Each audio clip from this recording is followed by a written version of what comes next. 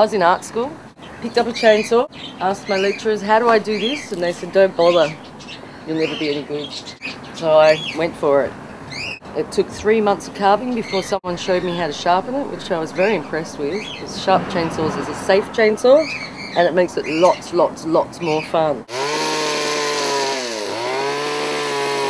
I'm always making girls, and this one's Helga. She's going to be the waitress on roller skates. And I started her yesterday, so I'm going to kick into her a bit today. Basically, these bars with the narrow tips on the end are for carving. They're carving bars, and you can do finer detail with them. You can cut smaller curves. You can, the kickback's a little less ferocious. I love them. They're fantastic. I think a lot of people see my work and they think, oh, it must have taken 6 months to make, or she didn't do it, or oh geez, it must be really expensive. And then if it's not really expensive, they think, well, what's wrong with it? I have a whole series of cheesy chicks I've been making from the start. I think my second chainsaw carving was a cheesy chick. They attract the wrong type of crowd. People with no money love them. Yeah, shame about that.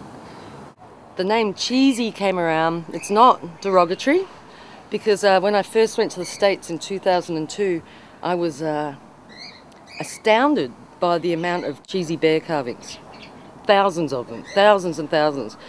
And basically in the States, everyone buys bears. It's the carver's bread and butter line. I'd never seen anything like it. And the guys were like, well, your girls are pretty cheesy too.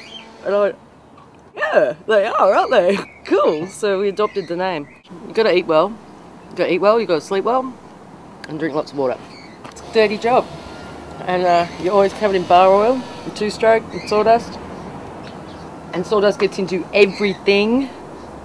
Everything. And yeah,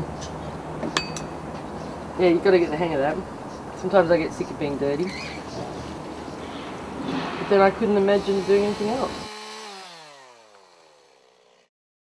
Yo, Melbourne. Thanks for asking me.